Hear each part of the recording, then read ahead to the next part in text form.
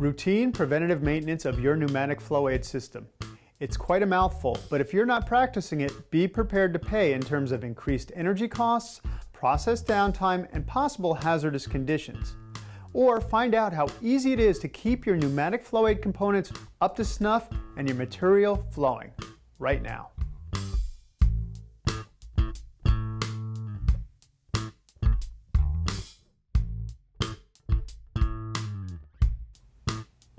Hi, Paul the AirSweep guy here to discuss routine preventative maintenance of pneumatic flow aid system components.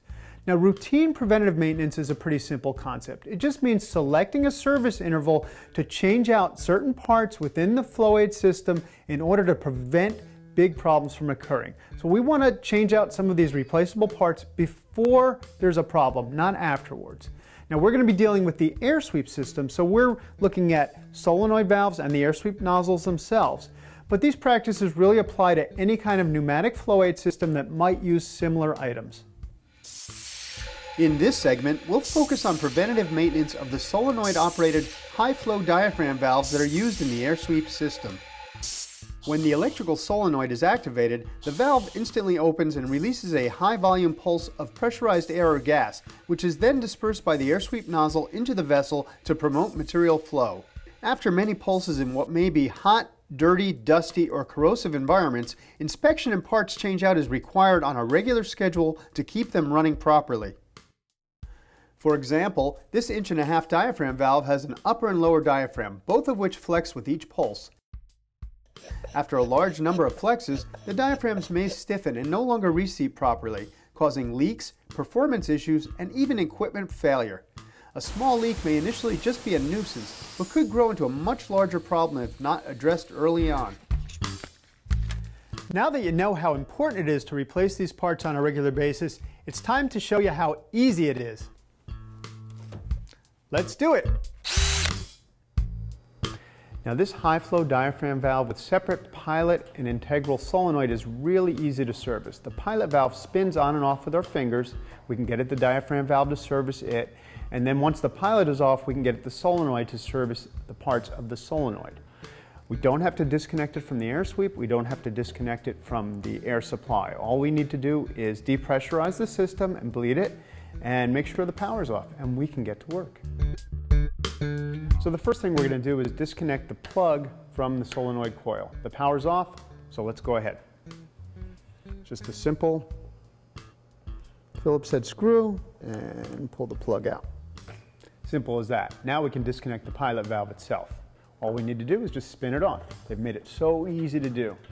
Now we can just spin it right off. That's it. That's off. Now we can go service this. First we're going to do the diaphragm though. So I like to use a power drill, but you can use a socket wrench or any kind of wrench to take off these bonnet bolts. Let's do it.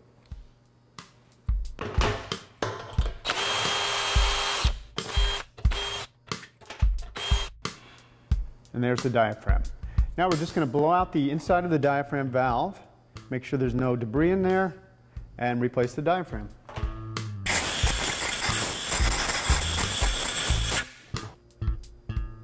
So I got my replacement diaphragm kit. There it is. And per the manufacturer's instructions, the tab should be positioned opposite the air inlet. So we've got it positioned properly.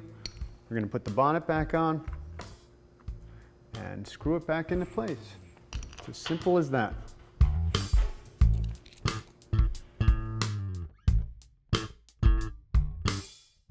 Now, per the manufacturer's instructions, we tighten the cover in a crisscross pattern to make sure it's tightened evenly on the diaphragm, so we don't distort the cover in any way or cause a leak. Now let's look at the pilot valve.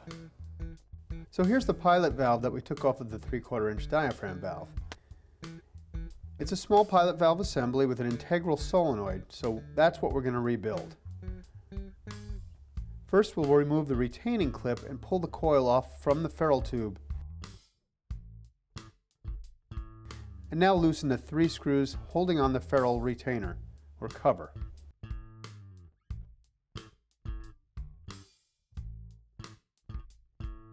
Now we can remove the plunger and plunger spring and remove the ferrule tube from the cover. We'll set the cover aside because we're going to reuse it. The internal parts are going to be replaced. Next, we remove the O-rings on both sides of the pilot assembly.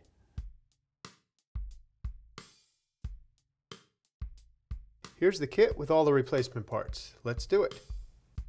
The contents of the kit contains all of the internal parts and some new fasteners.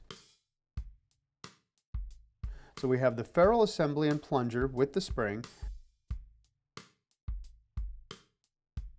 the coil retaining clip, the cover screws, 3 O-rings, and a plastic spacer that we're not going to use with the QR coil, so we can get rid of it. So the first thing we do is insert the plunger spring inside the plunger, and you make sure the tight coiled end is protruding out of the plunger. Now we can insert the plunger into the ferrule tube and install the small O-ring on the outside of the ferrule tube, sliding it all the way down to the base. Next, we can install the other 2 O-rings onto the pilot assembly.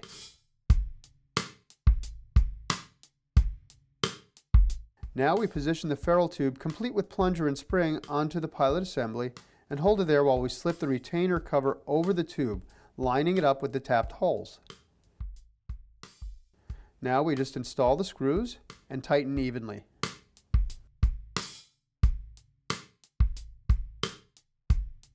Now we can slip the dust shroud onto the pilot and slip the coil over the ferrule tube and clip the retainer on the top.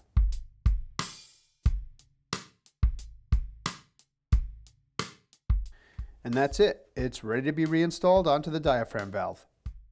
Again, no tools are needed. We can just screw it right back in with our fingers. Just screw it right into place.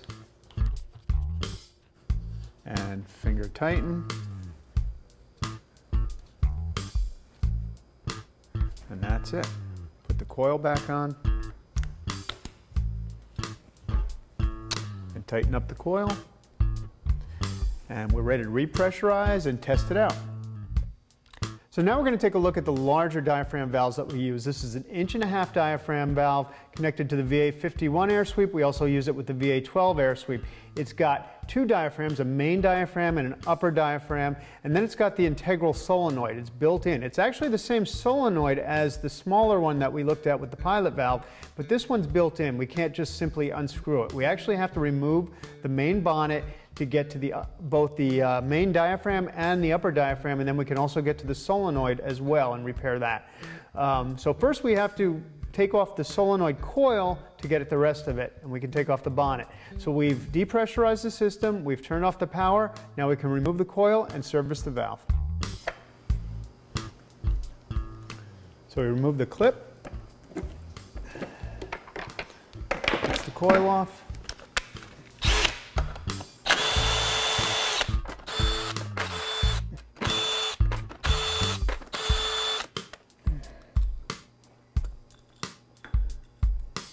there's the spring. Here's the diaphragm and the bleed pin. So here's the main bonnet, the upper bonnet with the secondary or upper diaphragm still in here, and the solenoid. We're going to work on this on the bench. So here on the bench we've got the main cover from the diaphragm valve, and of course it has a secondary cover on it and the solenoid. So we'll remove the screws from the secondary diaphragm. Now we can see there's the spring, the diaphragm, and the secondary bleed pin, which actually does not come out. Now the solenoid kit for this model comes with all the parts of the solenoid. So we're going to remove all the parts and just replace them with the new ones. We'll go ahead and remove the screws from the tube retainer. Pull that off, set it aside. And all these parts are actually going to be replaced. The tube, the core spring, and the O-ring. We'll take that out. And that's ready to be cleaned out, and we'll put the new parts in. So first we put the O-ring on the tube,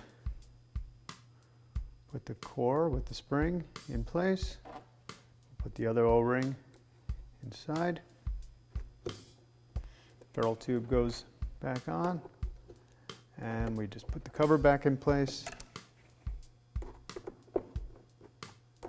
and screw it down.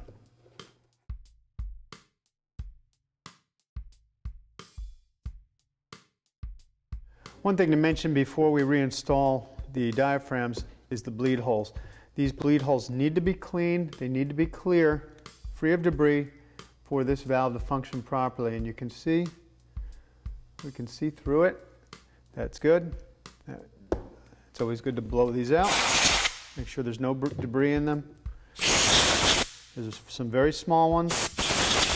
They're very important to be clear of material. So this is the diaphragm kit for the 1.5" valve. It comes with the main diaphragm, secondary diaphragm, and the 2 springs.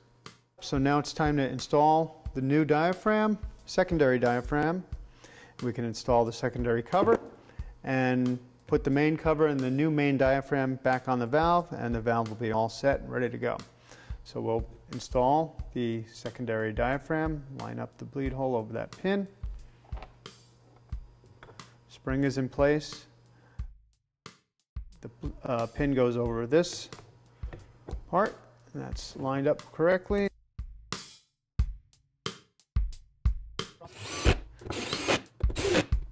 All set, ready to install it with the new main diaphragm on the valve. Okay, now that we replaced the solenoid and the upper diaphragm, now it's time to replace the main diaphragm and put the valve back together. So, first thing is we have to insert the bleed pin, and now we can put that main diaphragm up onto the valve body. We're going to take that spring, we're going to put that main bonnet cover on and line up that bleed pin, and we'll thread these bolts back in.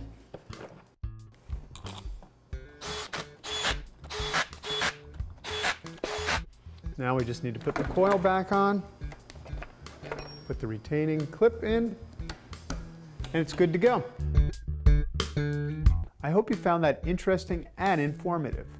If you have any questions or need help with parts or tips on how to rebuild any of these components, please feel free to contact me. Email at paul@airsweepsystems.com or call our 800 number, 800-662-4762, and ask for the AirSweep guy. Until then, I'm Paul the AirSweep guy, here to help you keep it flowing.